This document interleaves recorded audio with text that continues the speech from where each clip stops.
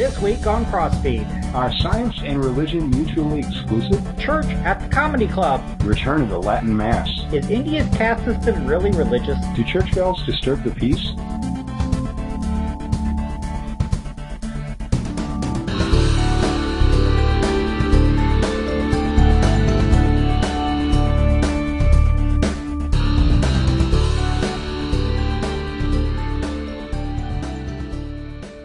Welcome everyone to this week's edition of CrossFeed News. I am Pastor Jim Butler, back now in Dedham, Massachusetts. And I'm Pastor Dale Critchley, pastor of St. Paul Lutheran Church in Delaware, Iowa. Welcome everyone after a little bit of a hiatus. A hiatus during my vacation, back to that glorious town known as Kansas City, where I never realized growing up they had quite the twang and as many rednecks as they do, but now I'm much more aware of it and sensitive to it. Well, I've been batching it this week. My wife and oldest daughter are actually in Washington, D.C. right now,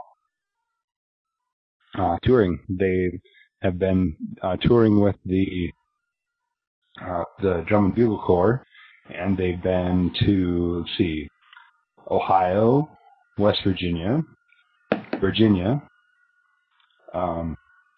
Maryland, where they stayed last night, and so today they're in Washington, D.C., and then they're heading back to Iowa, leaving tonight, and they'll be back tomorrow night about 7 o'clock, driving straight through. Okay. Now, of course, I've seen a drum and bugle corps competition, and in my opinion, it's 2.5 hours of halftime. They were in Boston last year. Figures. Well, they'll be back here again. And if they do, then I'll have to go see them and then visit with them a little bit. Yeah, and I'll have to go on that tour so that Jim and I can finally meet. That's right. Since we've never actually... We talk to each other face-to-face every week, but we've never actually met in person. That's right. We actually got to know each other over a couple of internet lists. First one, dealing with Mac computers, and Dale figured out from one of my posts that I had to be Lutheran. So, it's like, this guy's got to be Lutheran. Anyway, speaking of Lutheran, let's start talking about the Catholics. Yeah, that sounds good. Power of the dark side. Of course, there are those Lutherans who think we should still stick with the German service every Sunday. Yep. But there are those Catholics who love their Latin Mass, and Pope Benedict said, okay, he's going to allow for a wider use of it. I am not a committee! Now, this is kind of a part one, because the Pope released a document. It just came out, yesterday? Day before, sometime this week, yeah. Yeah, and this was actually a preview, this article was. We'll cover the rest of that document next week, because that's kind of a big story right now. But just because of the way the timing works, we tend to be just a little bit behind on the stories. And so we will cover that one next week. But this first part is talking about the Latin Mass. Now, when I heard about this, I was at a meeting. I'm on our local food pantry board of directors, and also on that same board is the head pastor at the local Roman Catholic Church. And so I asked him about this. I said, what is the deal with the Latin Mass? Why do they want to bring it back? And he said, well, I'll tell you one thing. I'm not going to be doing it. He said, for one, I have absolutely no desire to learn it. No. Oh, yeah? But you don't have to know Latin. You just have to memorize the stupid thing. That's true. No offense to our Roman Catholic traditionalist friends. But interestingly, he said, it took us 400 years to get rid of it, and we were only able to get to the vernacular thanks to Martin Luther, which I thought was interesting. And he said, now they want to bring it back. Well, see, we live not too far from Dyersville, which is best known for, it's the movie site of the Field of Dreams movie, which that baseball diamond is still there. You can go visit it for free and even play ball on it. But it's also known for, it has this huge double-spire basilica. And they have a Latin Mass every Sunday at noon. So he says if anybody around here really wants to have a Latin Mass, they can go to Dyersville anytime they want. And they've been having it there for a long time. Well, there's there's a church about 2 miles from here, maybe, that has a Latin Mass. As you drive by, a little blue sign saying Latin Mass this way. What's interesting about it is that the building where they hold their Latin Mass is St. Luke's original building. Really? Yeah, we moved here in 1960, and when the church moved, actually they sold the building to a Reformed synagogue. And the Reformed synagogue moved, and they turned around and sold it to this Latin Mass group. So that's what's there. So I don't know what it is. There are certain people, though, real diehard traditionalists, who love this thing. Yeah. And just don't want to let it go for nothing. Best known is probably Mel Gibson. Yep. You know, Fame isn't everything. The thing is, he said that there's a lot of younger people, like in their 20s, who really like the Latin Mass. And he said, really, the way he sees it, and this is his big concern, is that they see that there's some sort of mystical something that makes doing it in Latin more spiritual or something. And he said, that's not the case. So, you know, people are getting hung up on this sort of experiential thing, that they think that there's something particular about this. He says, you know, they're totally missing the point, and they shouldn't even be doing it then. And which I thought was really insightful, and it's one of the reasons that he doesn't want to do it. He also just doesn't want to have to memorize it, but, you know. The reality is, though, he is right. Postmodern people are very much into experience, very much into ritual, very much into liturgy. And that's different. I mean, I'm there at the tail end of the baby boom. And, we kind of were against all that. We were a little bit more into basically the praise service. I mean, that stuff, that was developed, really came out of the Jesus movement, out in California, really pioneered by Chuck Smith at Calvary Chapel. Which, by the way, we got an email from Cheryl, a member of Calvary Chapel, and a shout out to her and to her congregation then for that. But that really came with us. And it's interesting then to see that my children, saying, no, we don't like that. We're more into this experiential, very traditional liturgical stuff. Yeah.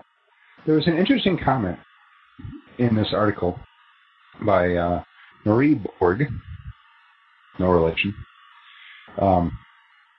This 80-year-old Italian said, celebrating the Mass the traditional way reminds us of the importance of religion and the authority of the Church, which is a good thing. And that, something about that statement really struck me. She's talking about the authority of the Church. No, she didn't say the authority of the Word of God. And that is where most Protestants will vary from Roman Catholicism. And Eastern Orthodoxy would also put the emphasis of authority on the Church as well. But, we say, the authority is in the Word of God, not in the Church.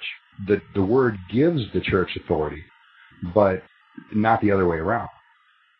And so, and that's why we, from Martin Luther on, have pushed for doing the services in the vernacular so that people can understand it, because the whole point is to come and hear the Word of God. And if it's being said in a language that you don't understand, then it's completely pointless. You might as well just be listening to gibberish. However, remember that in Luther's day, only certain parts of the service were in German. The majority of the service was still done in Latin. That's important. Just parts of it were actually done in German. The whole service wasn't yet. That later on came with this Deutsche Messe, but a lot of the churches still did the service in Latin, which is parts of it in German. But then... Well, that was a slow process. I mean, he couldn't change it all at once. He even, at first, was only doing communion in one kind because it was such an offense to people's consciences. So we, I think, need to... it does come down to the question, though. I guess it's good for the diehard traditionalists, and maybe for this certain segment of the postmoderns who are into it. But how many people are really going to go there, who are completely unchurched, are going to go there and draw something out of it? Really the purpose, yeah, I guess it comes to the question, what's the purpose of worship? But if unchurched people say one of the places they're going to come into contact with Christians is going to be through the worship service, that it seems to me that whatever takes place in that worship service needs to touch their lives. Paul in 1 Corinthians 14 talks about that whole thing. What good does it do if you come into a service and everybody's speaking in tongues? Somebody's going to think you're all crazy. But if you speak intelligibly, he will be touched by the Spirit, and he will realize that the power of God is among you. Oh, very nice, Blaine. So I asked him, what's really the driving force behind bringing this back? And he said, really, in a lot of ways, this is a political move, because there was this guy back around Vatican II. His name was Lefebvre, the French bishop. And he was very opposed to a lot of the Vatican II reforms, and he was very much a staunch traditionalist and very much in favor of the Latin Mass. And so he took a whole bunch of people with him, a lot of French bishops and some others, and in fact he ordained some people, and then the Pope excommunicated all of them. Well, the new Pope is trying to bring those people back in. He's trying to unite them again.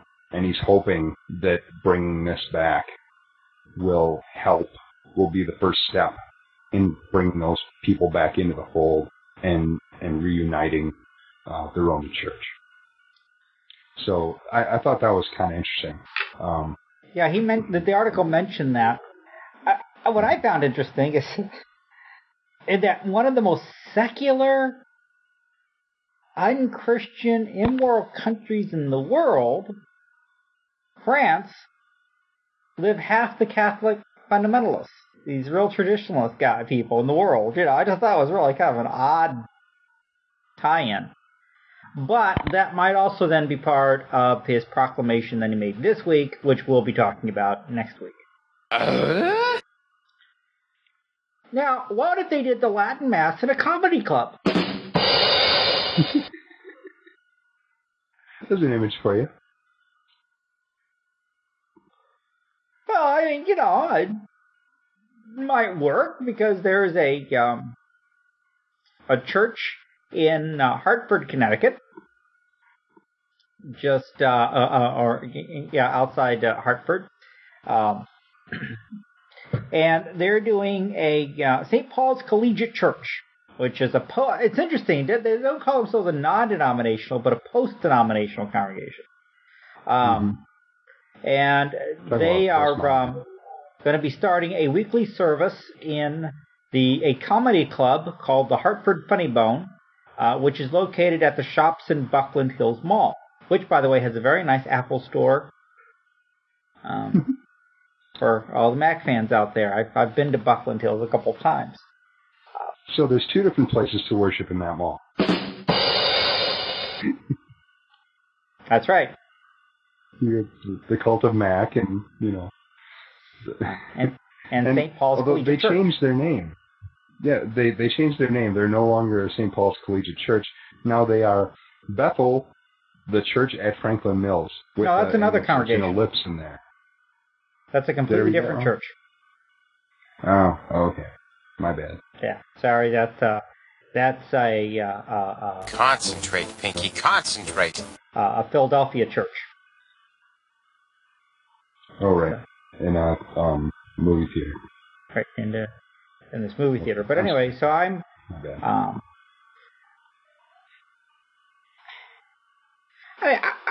was funny that they seem to think this is really weird, because I've known lots of churches to get started in funeral homes, gymnasiums, hotel rooms. There was matter of fact, there was a church, one of the hotels we stayed in on vacation, they had a church there on Sunday morning, had a small sign in one of their ballrooms. My first congregation got started in a movie theater in the town. That's where they had held worship for a long time. Sure. So I didn't see this as being anything all that, different, other than that they're meeting on Monday night on the night, I guess the comedy club's not open, really, but, the mall is, and so you got all these people walking in and out through the mall. I thought that was kind of interesting. You're in this non-traditional time, and really, in a certain way, kind of a non-traditional place. Yeah. Well, there's like the Mall of America up in Minnesota. Mm-hmm. There's a church in there. There's a lot of storefront churches, but a lot of the storefront churches are storefront churches because they just can't afford a building. So they're renting out the space in a strip mall or something like that. But these people are being very deliberate about being in this comedy club to make it more approachable. Now, it's important to note that the comedy club is not open as a comedy club during this time. It's not like pastors standing up there and firing off one-liners or something. They're using the space. And the idea is they wanted a non-traditional space, and they wanted to be in a place where that would seem more approachable to outsiders. We've had other stories about churches that meet in, Jim Baker's son has the church in a bar, and there's one in Missouri that met in the brew pub, I remember. Yeah. So, and we've talked about that. So this isn't really that out there. Initially it kind of sounds like, they're turning worship into a stand-up comedy bit. That's not it. But it is important, I think, looking through the story, the need to take the word to where the people are going to hear it. A lot of times I think a lot of churches kind of had this Field of Dreams mentality. If you build it, they will come. And so they built these buildings and kind of expected the people to show up. And a lot of times we still have that idea that we really expect them to come in. Instead of thinking about how can we go out and where can we be. Right. Yeah. What's your evangelism program? We have a sign. That's right. And which is not a bad thing, but, no, there is this need for us always to go out and to make our faith, to communicate it in innovative, clear, and understandable ways. I'm now reading the book. I'll give the book a plug because I find it fascinating. I Sold My Soul on eBay by Hemant Mehta, who was raised as a Jain and became an atheist, and put up an offer on eBay that he would attend church for 1 hour for every $10 that people bid. And this is the guy. It's interesting. A book by an atheist, published by a Christian publisher.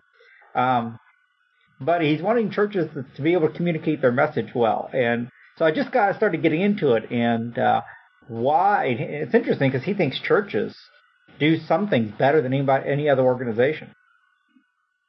But he's got all these questions, and so he went to like 15 different churches, and he kept and wrote on this website about his experiences at them. And so this is since then he's gone to even more. So it's just a very fascinating book. I've just gotten to like the first 2 or 3 chapters, but he has a blog called friendlyatheist.com. And he's anxious to dialogue with Christians and other religious people, respectfully and kindly. But anyway, it just, again, that need that we go out and that we do things carefully. He's talking about the first church he went to was St. Patrick's Church in Chicago, which was about, half a block from where he lived.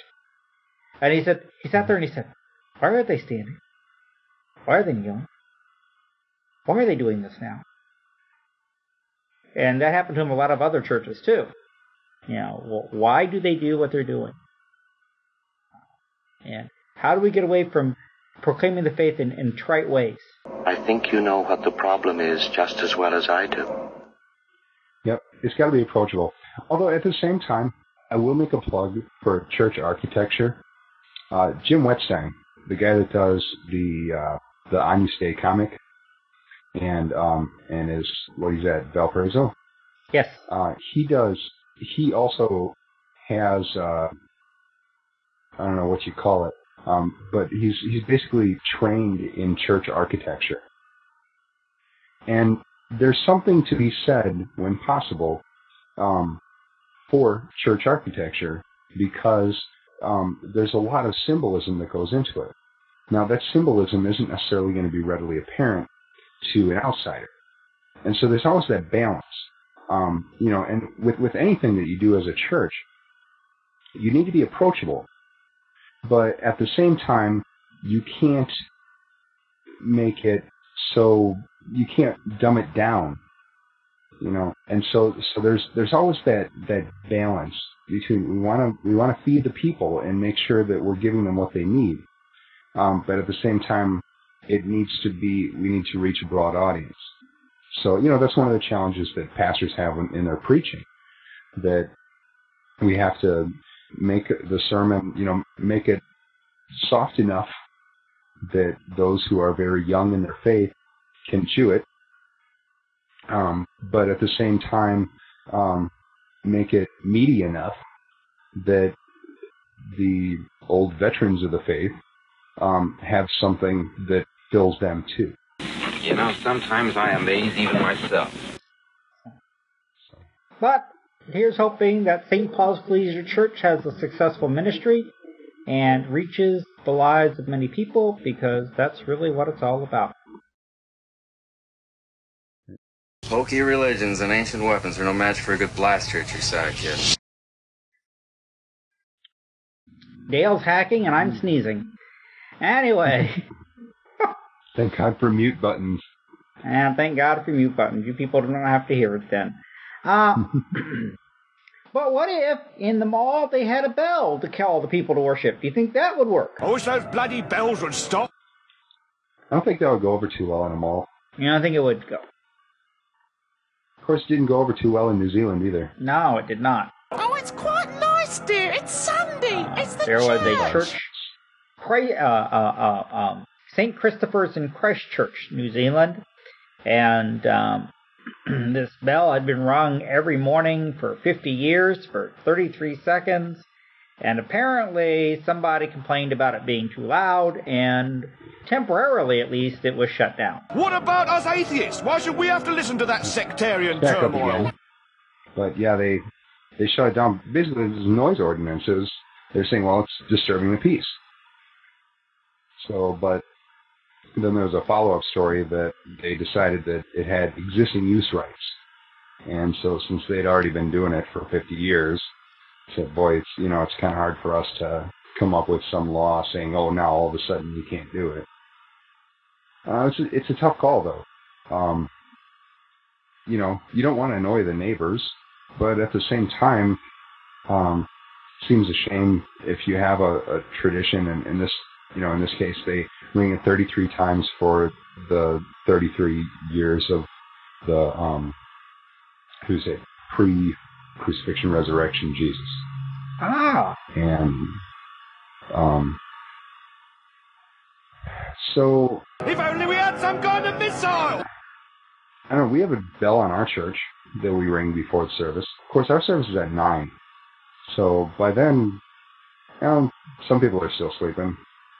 But we've been around for much longer than 50 years. Our church is over 100.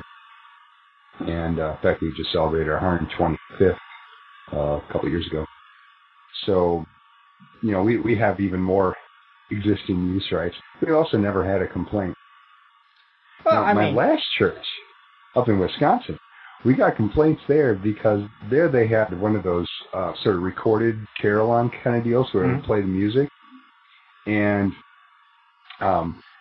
it was all on an electronic timer and everything.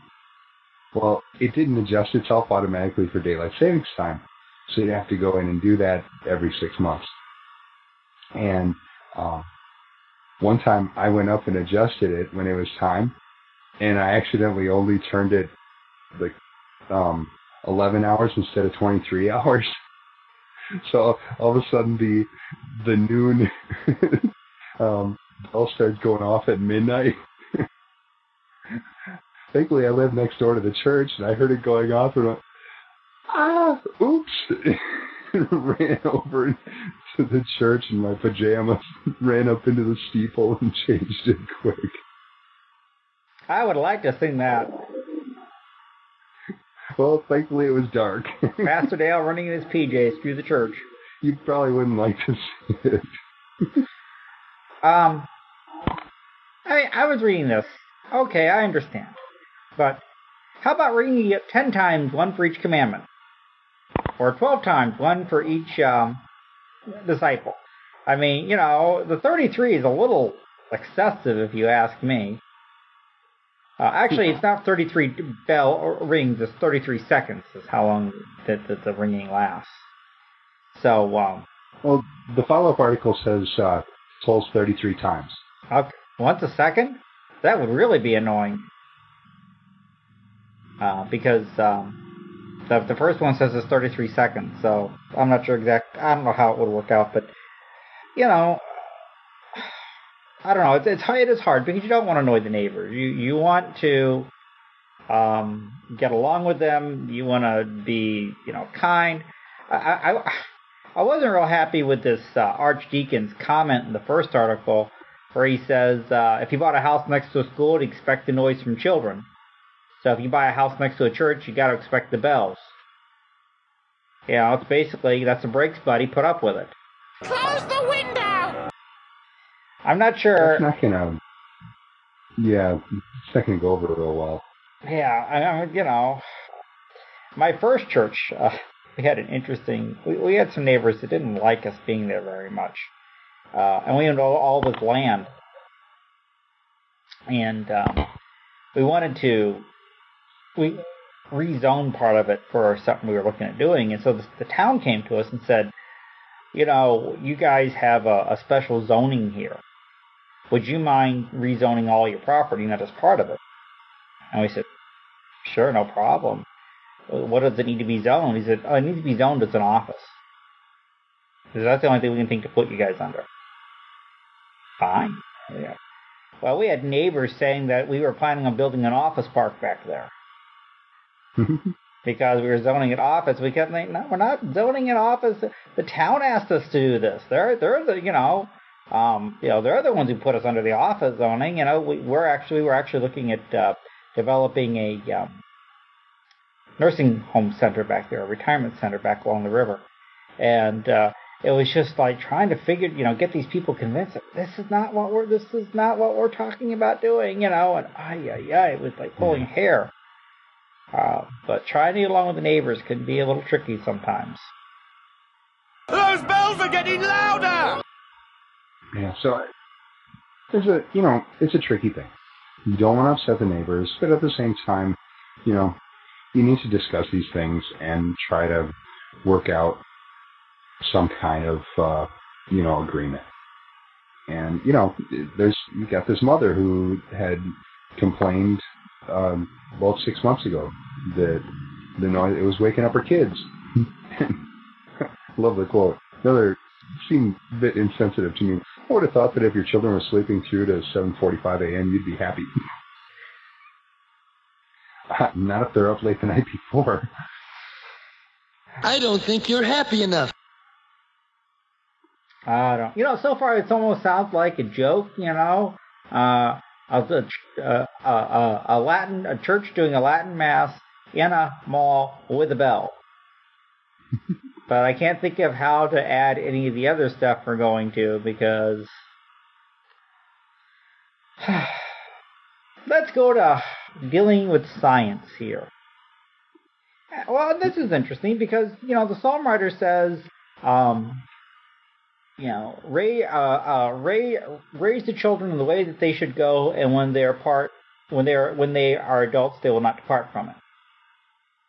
And that's what this article on scientists is basically arguing, saying that a lot of these scientists that they interviewed, if they were raised as believers, tended to remain believers.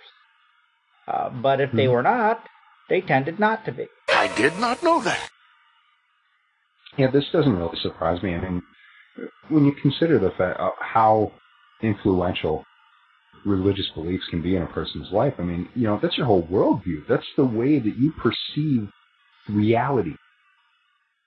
And so when you study science, whatever your worldview is, whether it's religious or non-religious, that's your understanding of science is going to be it's going to be in that same context of how you understand the world. And I mean, you look throughout history, there were plenty of very religious scientists. I mean, in fact, most of the scientists that we look to today throughout history were, in fact, Christians. Mm-hmm. You've got Newton, Galileo, who ran into some trouble with the church, but really had, he ran into trouble with the church because he was a Christian and was going against what they were trying to do. You have Copernicus, who was Lutheran. Mendel. Gregor Mendel, who's a monk. I mean, and the list goes on. And so there's no reason really to think that a lot of scientific knowledge is going to affect a person's religious beliefs, especially when you consider the fact, we believe that the Bible is true. All right? Well, consequently, I'm going to expect that what I find in the scientific evidence is going to support what I understand from the Bible. And now it's important that when you go through it, when you study the evidence, that you don't throw away anything that doesn't fit into your worldview, because that's not honest science. But the same goes if you're an atheist, that if you find something that doesn't fit into your worldview, that you at least need to study it more, look for more evidence, whatever. But ultimately, generally, as much as possible, you're going to try to interpret the evidence based on your worldview. And that's just reality. Everybody has a bias. Right. And until some evidence comes along that contradicts your worldview, you're going to keep on believing what you believe. My vicarage church, we had a couple geologists. We had a nuclear physicist. We had a chemist.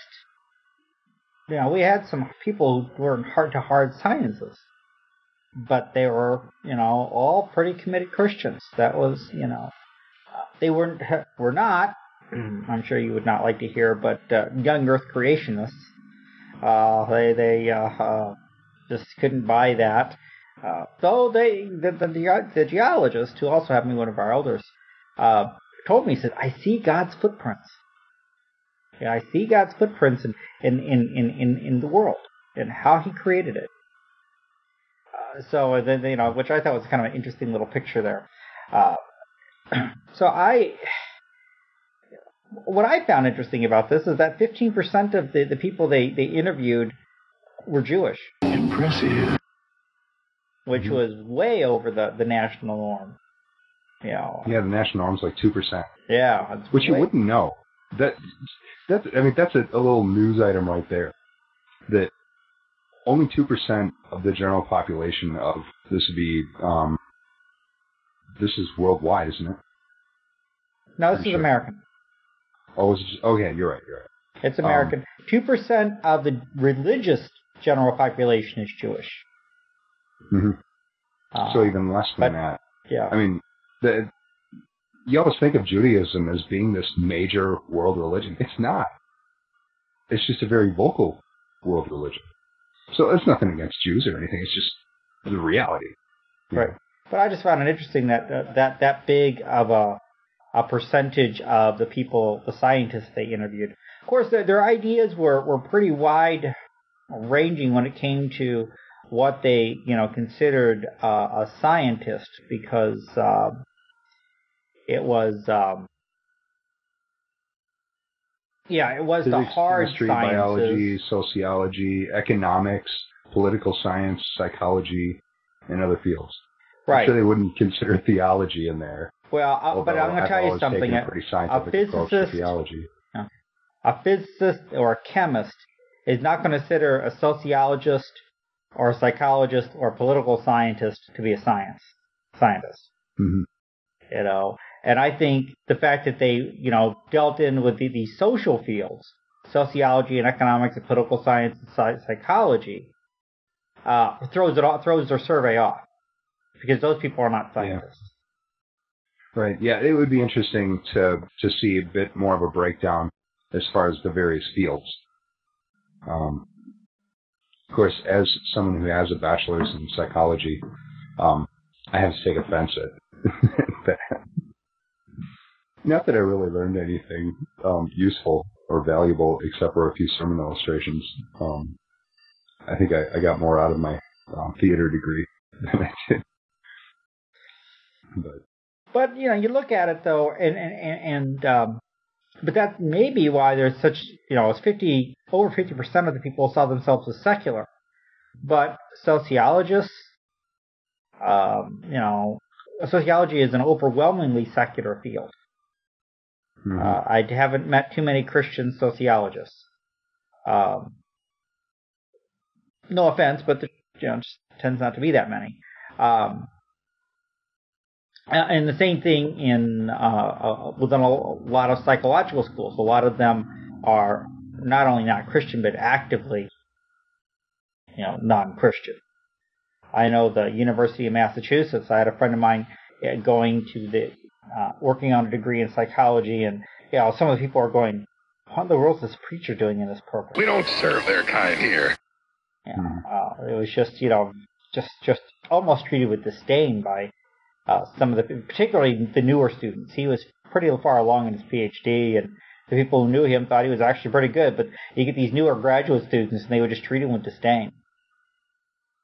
Well, for that matter, it's hard to get a job in a major university if you are a Christian and vocal about being a Christian. I was listening to a presentation. It was actually a guy from Answers in Genesis, speaking of young earth creation. He's a Missouri Synod Lutheran and a professor at Washington University, which we'll mention later too. Oh wait, never mind. That's something else I was thinking of. But down in St. Louis, and he said, there's Christians at WashU. In the janitorial department, and he said it generally seemed like he was the only actual faculty that was Christian. He may have been unaware of a few, but the overwhelming number were not Christian. So, but people point to that and say, well, see, look at you just don't have a lot of people that are, qualified or whatever. But there are also those who would say, well, is it that? Or is it a bias in hiring practices? And from some of the bias that I saw in my college professors at Madison, I could very well imagine, well, they couldn't, not hire somebody because of their religious beliefs. I mean, that's illegal. At the same time, they say, well, you don't have a very scientific approach or something like that, and say, there are ways of getting around religious discrimination and still doing it. I mean, good luck if you're a young Earth creationist getting a job as in most of these sciences in a major university. Right. And by the way, that's important, I think, to note that this survey was done with scientists at research universities. So this would be MIT and places like that. As opposed to people who are working in the pharmaceutical industry, and other, or in engineering, or in for petrochemicals. So, I mean, there's guys out there who've got degrees all over the place who aren't in universities who may have a very different approach than these guys, than this set. I mean, this unfortunately, it's just the sample they took, being out of research universities, and the broadness of it, I think, skews a little bit what might be the reality. Right. Not only that, there's another interesting statistic. I say that fast 3 times. They found that 14% of the general population described themselves as evangelical or fundamentalist, but less than 2% of scientists identified themselves as either of these. Right. And I looked at that and I said, okay, what does this mean? I would think that a large proportion of evangelical and fundamentalist scientists are going to go and get jobs at Christian universities that would not be considered research universities, but they're going to go where they can actually teach according to what they believe. Did I make it clear that your job is at stake? But they did say younger scientists were more likely to believe in God and attend religious services than older scientists. So that was kind of interesting. They said if these young and religious scientists continue to stay religious, it could indicate an overall shift in attitudes toward religion among those in the academy. So I guess it depends on the validity of the study. Right. Well, again, you could have the evangelicals and the fundamentalists going to teach at Christian universities. You could also have them working for Pfizer. Mm-hmm. Or some other corporation, where they don't really care too much about your faith, just as long as you do the work. And a lot of those biases won't be there. Right. And then let's finish up. We've gone to New Zealand. Let's go to India. Now, I need to preface this article that this isn't actually a news story per se. It's actually a letter to the editor sent to the Washington Post. But I submitted this one, and it actually was a very popular story on our site, which is basically the criteria that I use for choosing stories is I look at the most popular stories. And then I look at, okay, have we talked about something similar to this very recently? Then I might skip it. Or is how interesting is it going to be to actually talk about this? This one was pretty popular, and I thought it was also worth noting because I thought there was probably more information here than what was in the original article.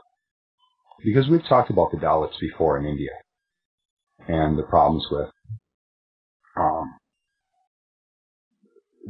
how horribly they're treated, and they tend to go and convert to other religions or something like that just to be treated better. And the argument has always been that, well, this is a religious thing, and it's all based in Hinduism. Well, this person that wrote into based on this seems to know a little bit about Hinduism and has some interesting insight. And she says, I'm not sure. The article quoted Chandra Prasad, a Dalit writer and expert on India's caste system, as saying that it's worse than the Jim Crow laws were in the American South because it's completely sanctioned by religion. She says, I'm not sure what part of the caste system Ms. Prasad believes is sanctioned by religion, while the Bhagavad Gita, which is the Hindu holy book, mentions 4 varnas or castes. According to one's qualities and characteristics, the caste system was originally designed to promote harmonious workings of society. The Gita does not say that a person's caste is determined by their birth, but rather by their behavior. So, whereas now, the whole system that they have is based completely on your birth. And you cannot transcend that. You can't move up or down in that system. It's completely based on who you were born to. I will bring you home. Well, I had to wonder, reading this letter, what caste he would have been part of. Because, this Ms. Prasad was herself a Dalit. And so she herself would be experiencing the prejudice that's there. And she could probably sit back and see where she sees it taught within the religion. I mean, to use I don't know, maybe it's not the best example, but, a lot of people see Christianity as a patriarchal religion that represses women. Reality is, if you look at Scripture, it's just the opposite. It talks about men and women being equal. Jesus' ministry in relationship with women was revolutionary for his day. I mean, he taught women, he encouraged them, they were part of his ministry. Even the words of Paul, where he talks about women being silent in the church and learning in submission. Well, if you know anything about how a rabbi teaches his disciples, you'd realize what Paul's saying is the women were supposed to learn just like the men were. I mean, because that's how the men were supposed to learn, quietly and in submission. I mean, that's part of being a disciple and hearing your rabbi. I mean, that's just part of the reality there.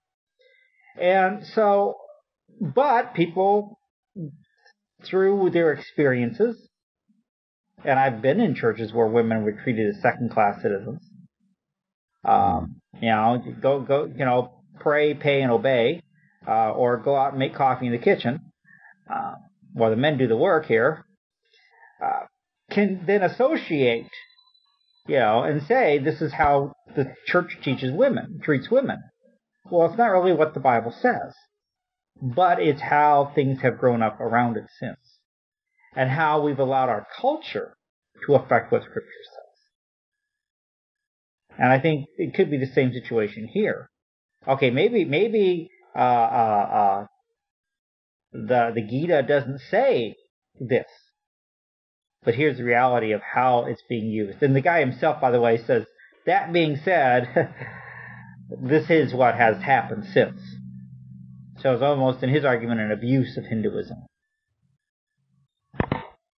Right, yeah, he says the higher castes, like the Brahmins, who, according to the religion, are supposed to be the ones who are the very moral, very good people.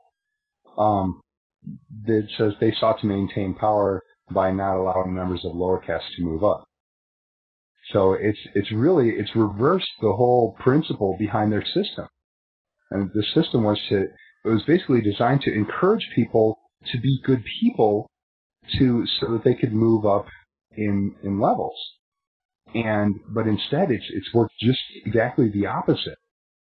That it's ended up suppressing or repressing the people who are trying to be good, and it's giving power to those who are self-absorbed. Right, which is always, whoever's in charge always wants to remain in charge. Right. And will do whatever that they need to remain in charge. Anybody looking at just American politics can figure that out. That's why communism doesn't work. That's right.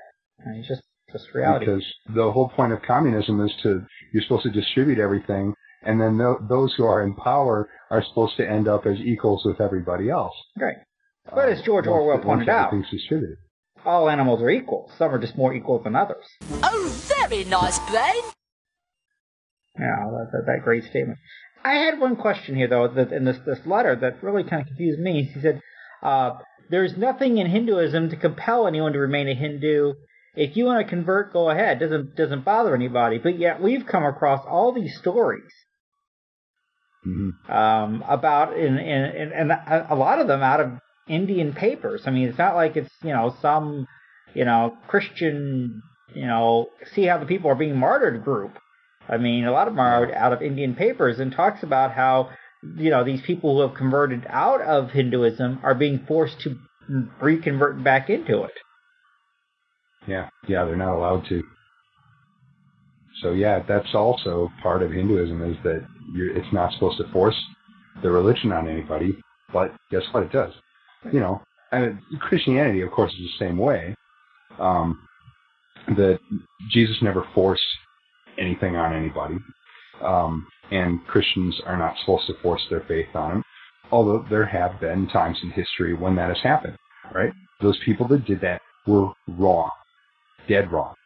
Because you can't force faith on anybody. At best, you can persecute them so that they pretend to have faith. In fact, Nostradamus, the poet who claimed to be able to predict the future, he was actually Jewish. Nostradamus is Latin for Our Lady, and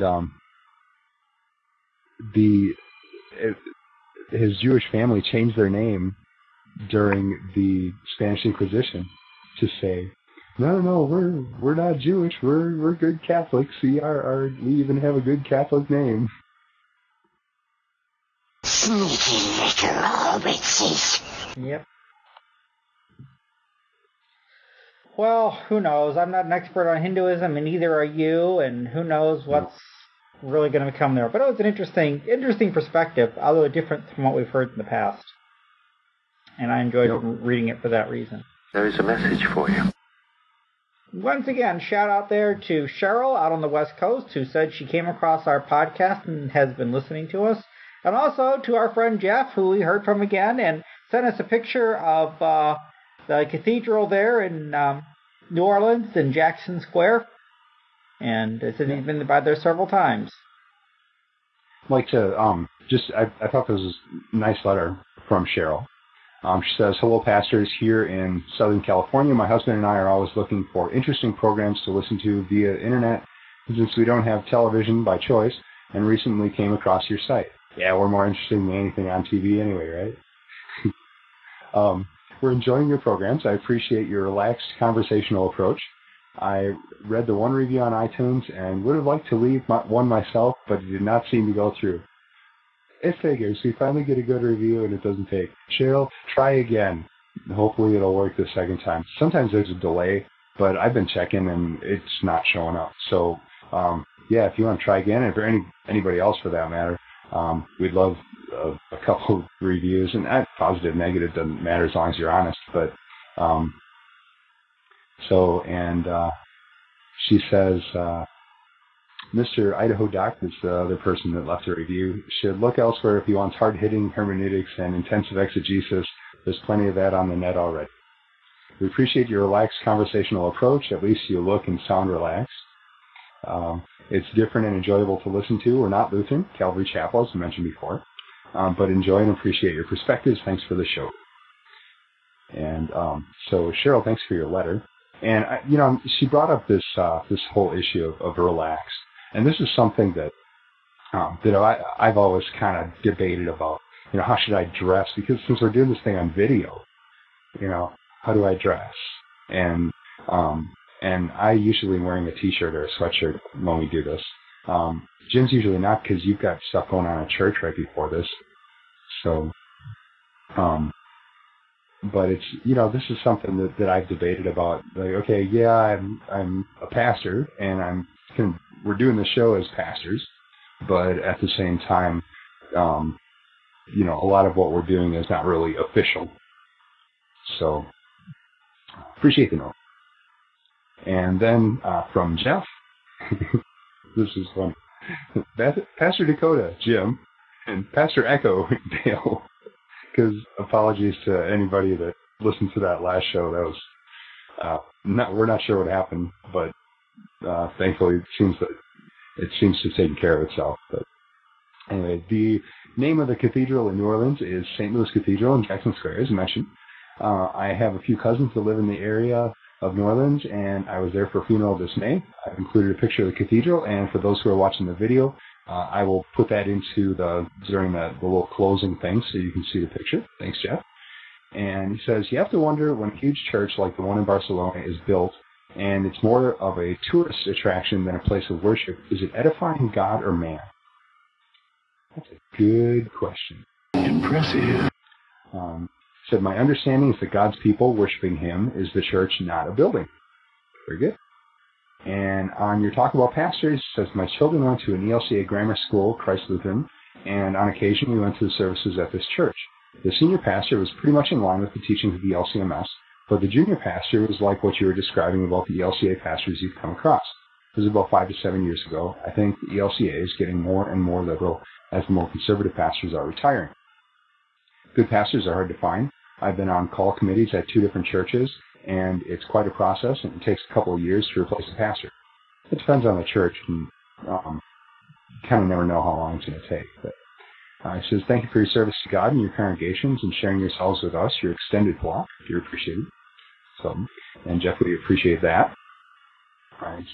And then finally, how do you feel about women pastors? I know that the LCMS stand is not to ordain women, but I also heard that there were women acting as pastors in Europe during World War II. Jim, have you heard anything about that? No, but I do know that in communist countries, women were serving as pastors because a lot of the men didn't want to because they were afraid of persecution. Okay. We had a guy up here who was sent by the Synod over to check out some of the, just as communism was ending. And that was one of the questions he was like, are we going to tell these women they're fired now? A lot of them were serving very faithfully because the men wouldn't do it. It's interesting. Well, and that if you think of the Church of Lithuania, Vargas is the Archbishop. The one your church, you got, or Latvia, the one you guys are working with, and that's why they had women pastors. It's because none of the men would. I didn't know they had women pastors. They did at one time. In the past? Yeah, in the past. They don't now, though. No. Well, they're no longer allowing them to be ordained. Vargas said no longer. Now I guess they have men. But that was the reason, though, women had been ordained to that denomination, that church body. He said, what happens when men won't step up for the calling and women want to? I think this will make an interesting discussion. I myself feel uncomfortable with women pastor, but on the other hand, wasn't Moses and Jacob's wife shepherdesses? Now, there's a difference between a shepherdess and a pastor.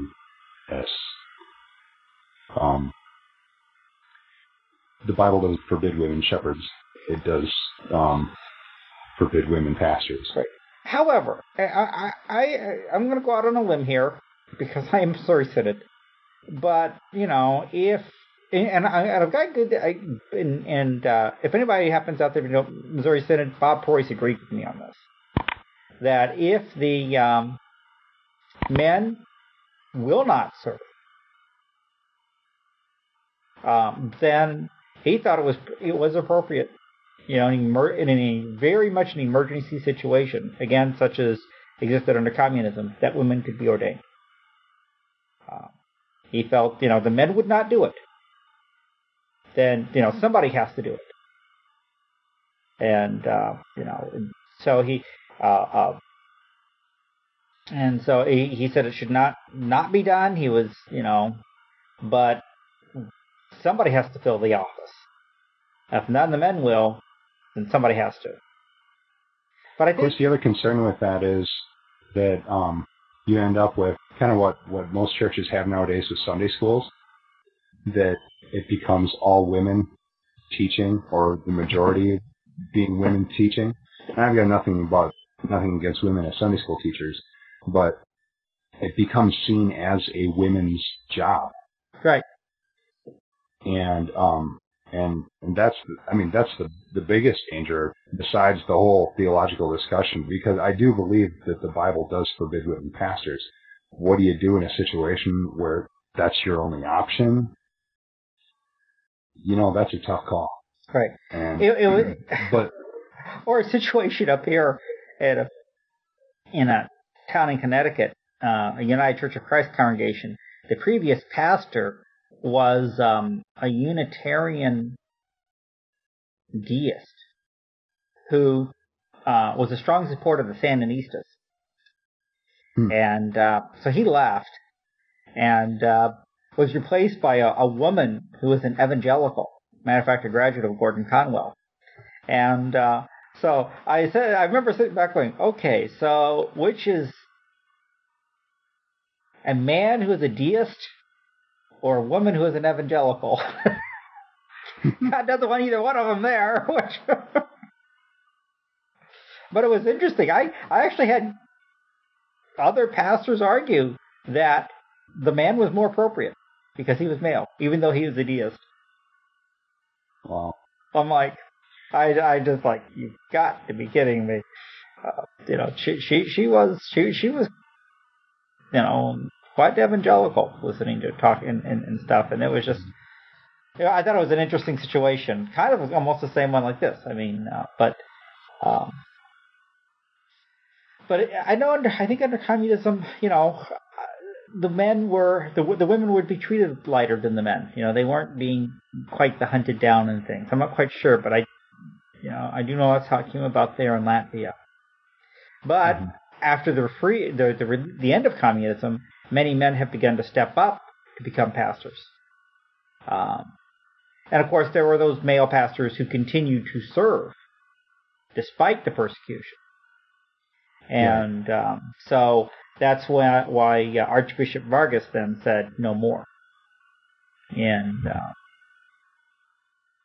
so we welcome other people's thoughts on this topic or any of the other topics that we've discussed. You can get a hold of us by calling our voicemail line at 206-350-4749. Or you can email us at podcast@crossfeednews.com. Or if you're watching the video of the feed in iTunes, you can just click on the screen, and which is what Cheryl did, or else she went to our website. But that'll take you to the feedback page that Cheryl used to get a hold of us. And so we also want to thank our sponsor, pdaperformance.com. They provide all of our hosting and bandwidth. And very soon I'm hoping to move us to a different server, which doesn't mean the site might be down, hopefully not very long. Maximum, I'd say about 48 hours. Shouldn't be that long, though. Hopefully within the next month or two, definitely by the end of the summer.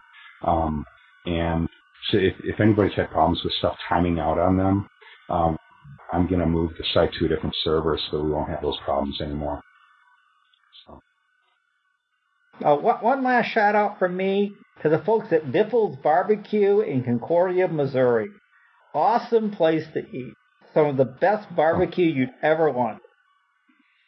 Lutheran content. They are Lutheran. And right next to where I used to go to school, St. Paul's Lutheran High School in Concordia, Missouri. But just some great barbecue there. Oh, want to mention one more thing. This is something the other podcast that I do with my wife, although lately I've been doing it with my 6-year-old daughter because my wife's been gone so much. Tech Talk for Families. We're doing a contest, or we're participating in a contest actually.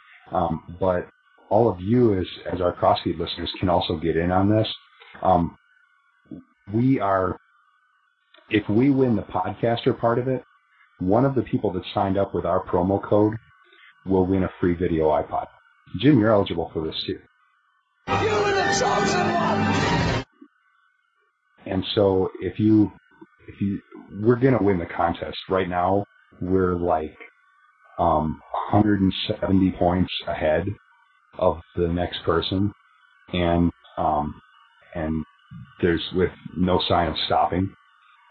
Because besides getting points for people that sign up, We also get points for making YouTube videos promoting this company, Podcast Ready, that makes podcast software for various MP3 players and stuff. And I've been cranking out YouTube videos like 2 or 3 a night. And so, in fact, I'll put a link in the show notes if you want to watch the YouTube videos I've been making. I'll warn you that some of them, like last night I did one that I used the Batman Begins trailer. I did my best one. It's called Community, and I used a parody, or I used a trailer from a Kung Fu movie and added my own subtitles in. And that one was probably the best one. But it's kind of violent because it's a Kung Fu movie. So I'll put a link in the show notes if you want to check it out. But, so I'll let you know about that so you can get in on it if you want to get in on the contest to win a free iPod. There's no, you have to sign up at this website, but there's no commitments or, credit card or, anything like that. They're not going to spam you or anything. So I want to mention that too. And that's all I have for tonight. Everybody take care, and we will see you next week. God bless your weekend. Good night, everybody. God bless.